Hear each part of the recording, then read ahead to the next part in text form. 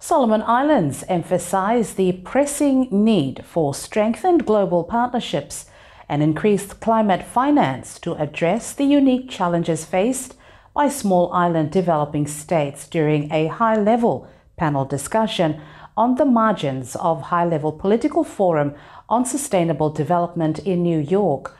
The Solomon Islands Government persists in advocating for global recognition and action on gender-sensitive development strategies to mitigate climate vulnerability.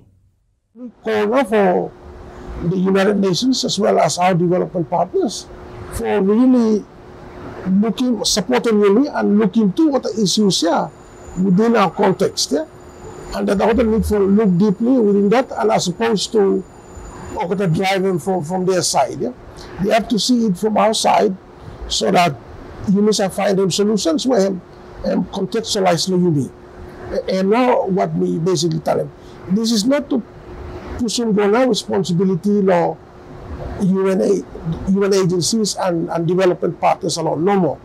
And this one medium now, UN agencies, development partners and the government and our people to really work together for bringing calm the issues for dealing with the issues at the national level, at the provincial level, and at the community level.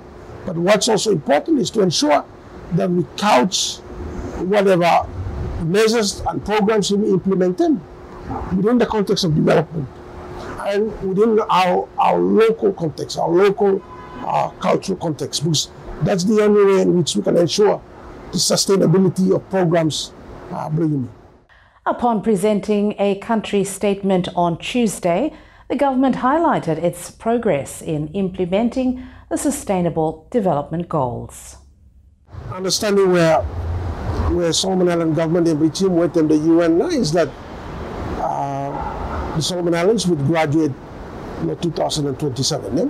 The VNR report and even the ongoing work, the second VNR report and the ongoing work law review of the National Development Strategy, and really some that also really we are on track on some, but there are lots of areas that you are on track left. Yeah, you are on track left, and so we need for putting some more efforts for ensure that we prepare a new level, and to do that, the ministry is leading work for developing now a smooth transition strategy. Smooth transition strategy for LDC graduation there. Yeah, smooth transition strategy. That should support us for graduate, for graduation.